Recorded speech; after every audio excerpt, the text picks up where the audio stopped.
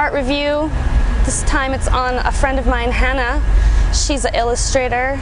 She does painting. She just recently came out with her own line of apparel, which is really cool.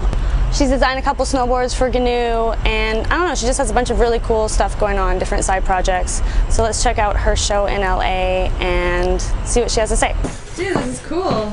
Dude, this is my mess. This is your studio? Do you live here too? No. No, it's just work stuff. Yeah. Dude, this is so cool. I can't wait to ask you all these questions because I really don't know anything about you. Yeah, word. My name is Hannah Stouffer, and I'm an illustrator.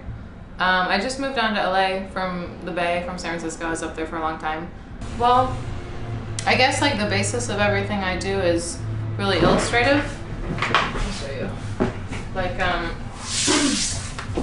I'll start with a bunch of just line work, and sometimes I'll leave it like this, sometimes I'll leave it really stark and really simple and plain.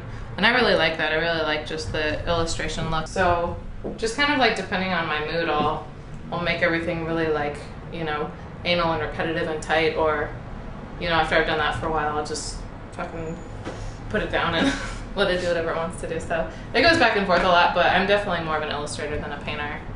I'm definitely an illustrator first. This is Gallery 554. We're closing tonight. We're closed down for the closing. We're having a reception, end of the show, called Darkness Falls Forever, and it's all new watercolor stuff, and it's a series of all new kind of line art, mixed media stuff. It's all pretty dark. I think I was listening to a lot of metal lately. I'm pretty happy about it.